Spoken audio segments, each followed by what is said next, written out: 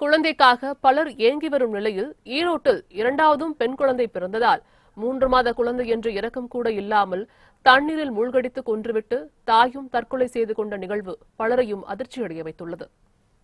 குழந்தைதான் வேண்டும் என்று விரும்பி ஏற்றுக்கொள்ளும் தாய் தந்தை மத்தியில் இன்றும் பெண் குழந்தை என்றால் சாலையில் வீசி செல்வது, கள்ளிப்பால் ஊற்றி கொலை செய்யும் சம்பவங்கள் இன்றும் நம் சமூகத்தில் அரங்கேறிக் கொண்டுதான் உள்ளது. இதில் கசப்பான ஒரு உண்மை என்னவென்றால், பெண் குழந்தைகளை வேண்டாம் என நினைப்பதே பல பெண்கள்தான். அதை ஊர்ஜிதப்படுத்தும் நிகழ்வாக ஈரோட்டில் 3 மாத பச்சிளம் பெண் குழந்தையை தாயை கொன்ற சம்பவம் நடைபெற்றுள்ளது.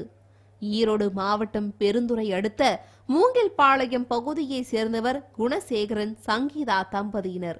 குணசேகரன் கூலி வேலை செய்து வருகிறார்.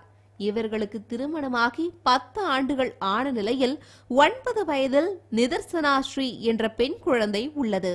இந்த நிலையில் இரண்டாவதாக இவர்கள் ஆண் குழந்தையை எதிர்பார்த்து காத்திருந்த நிலையில் மீண்டும் பெண் குழந்தை பிறந்துள்ளது. இதனால் சங்கீதா மிகுந்த மனவேதனை அடைந்துள்ளார். அந்த குழந்தையை என்ன செய்வது என தெரியாமல் தவித்த சங்கீதா 3 மாத பச்சிளம் குழந்தையை கருணையே இல்லாமல் தண்ணீரில் துடிதுடிக்க மூழ்கடித்து கொலை செய்துள்ளார். மேலும் இந்த வேதனை தாங்காமல் சங்கீதாவும் தூக்கிட்டு தற்கொலை செய்து கொண்டார்.